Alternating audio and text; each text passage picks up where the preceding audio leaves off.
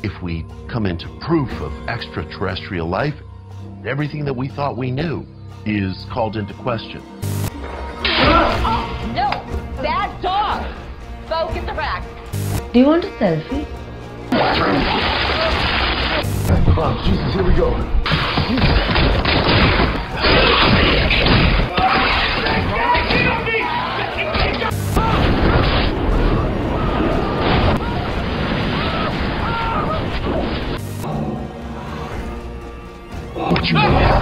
Wait, who came into your room? The shadow people. They tried to take buttons.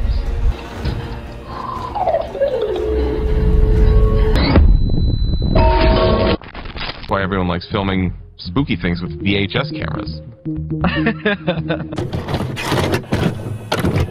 I love horror anthologies. And I'm not just saying that because we are knee-deep in spooky season. No, I believe the horror genre specifically fits the mold of an anthology the best. Whether that's in a TV series format like The Twilight Zone, Tales from the Crypt, Are You Afraid of the Dark, or in a movie format like Creepshow or Trick or Treat. Horror just seems to work really well in a short story format. Which is why when I heard another VHS film was coming out, I was super excited. And not because my options for films last weekend were either this absolute travesty. What? Joker 2 was bad? Who could have seen that coming? It's not like someone made a video about it months ago. Oh, it's a mystery, I don't know. And my other option being Mel Gibson's Monster Summer, that I didn't have access to, which is crazy because I live in an area where I have access to every movie that premieres, even extremely obscure or foreign films, but I didn't have access to this film. Odd. Is it being suppressed for some reason? Maybe because it's a Mel Gibson movie? I don't know. It was just really weird that I could not go and see this movie anywhere near me. Oh well. Anyways, luckily for me, VHS Beyond was also released last weekend. And if you don't know, VHS is a series of horror anthology films based upon the idea of found footage. You know, the idea of finding someone's home movies on a VHS tape that has some questionable things on it. And there are a lot of VHS films out there, and everyone has their favorite. Mine's VHS 94, obviously. However, they're all kind of hit or miss, but that's what makes anthologies so fun. Cause with a collection of 5 to 6 short stories, you're bound to have some good stories and some bad stories. At least in my experience, even the VHS's bad stories have all had some goofy, schlocky, fun tone to them, which makes the viewer experience, well, fun. And VHS Beyond is no different. So the theme for this VHS anthology is cosmic extraterrestrial horror. Beyond, you get it? Which I was a little worried about because cosmic horror can be a little hit and miss. However, I would say that there is more good than bad here, and even the bad still has some fun stuff to offer. Now, since this is an anthology, I don't think my usual metric for reviewing will really work here. So, I'll be breaking it down like this. VHS Beyond has 6 stories. 2 of them are bad, narratively, but are funny or have cool visuals. 2 of them are just good. You know, simple concept, pretty okay execution, fun, and a good time all around. 1 was almost a 10 out of 10 if it wasn't for some terrible CGI scenes. Still a really cool concept though. And 1 was a 10 out of 10 banger, super scary, extremely well done, and it introduces a horror concept that I have never seen before. It's really good. So now I'm gonna do a kind of speed run through each story, giving away as little as possible. Still, if you would like to watch VHS Beyond spoiler-free, this is where we part ways. Thanks for showing up, and I want you to have a great day.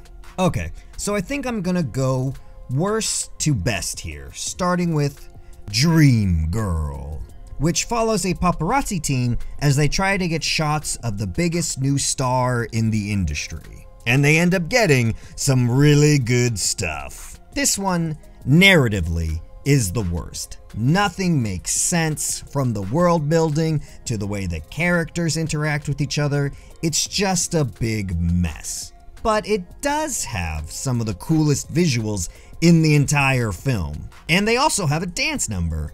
See? I told you this one had the best visuals. I'm not drooling, you are. Fur babies. Follows some animal rights activists that attempt to infiltrate and expose a dog sitter for animal abuse, only to find so much more.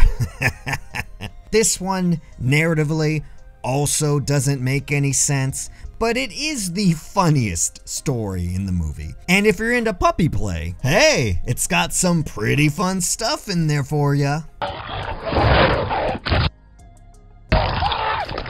Abduction, adduction. Every VHS film has a story that starts and ends the film, with parts being played in between each short story. And in VHS Beyond, this story is Abduction, Adduction, which is a documentary about a disappearance where 2 tapes were found that documented an encounter. And it takes the form of a kind of YouTube documentary. It even has some cameos by real YouTubers. Oh.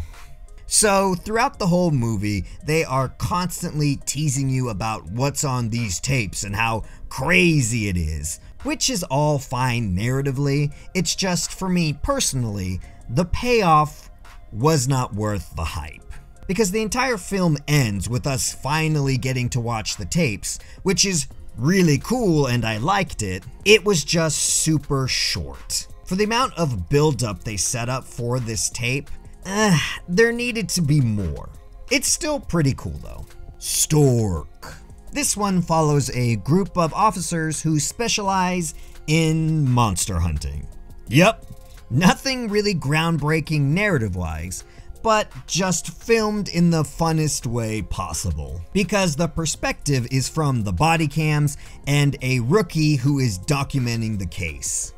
It's so over the top and fun, which is why I think they start off the movie with this story. The only bad thing about this one is the acting. It is so bad. The worst of all the stories by far. But somehow, I don't know, it kind of adds to the fun of it all in a weird way.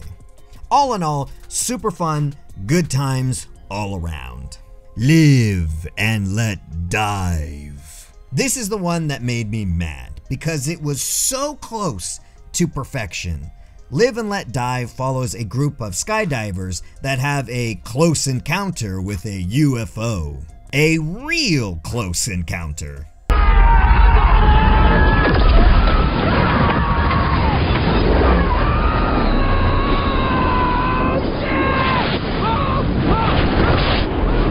And the story follows a guy as he tries to survive.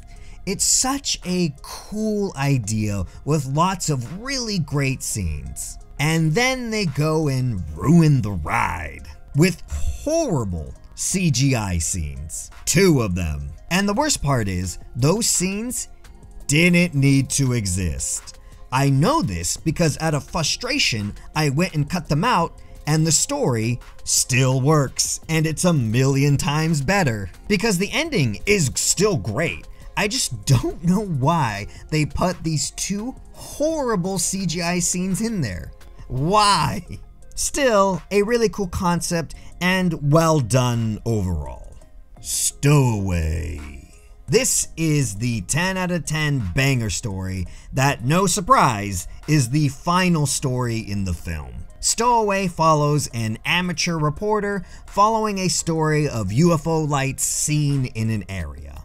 And that's all I'm gonna say about it. No spoilers, because this is the only story in VHS Beyond that is actually scary. And like I said earlier, it introduces a horror concept that I don't think has ever been done before. Not only is this concept visually interesting and entertaining to watch, but when you stop and think about it for a minute, it's truly horrifying. I've been thinking about it for days. Great stuff. Definitely was the story to end the movie with. And that's VHS Beyond. Overall, I had a good time. Does it have the most scariest stories in it? No. Did I have a blast watching it with my friends? Absolutely. I think this movie is just what the doctor ordered for this spooky season. And thank you for coming out at the beginning of October. You know, there's a horror movie coming out that I want to see, Nosferatu, but it comes out on Christmas. Why? What are you thinking? Put that shit out in October, you dumbs. So, thank you, VHS Beyond, for releasing in the correct season. If you're subscribed to Shudder or any of these guys, I highly recommend you give VHS Beyond a watch. I can't guarantee you'll be scared by it, but you'll probably have a good time. So, there it is. Thanks for being here. I appreciate you, and I'll catch ya at the next one.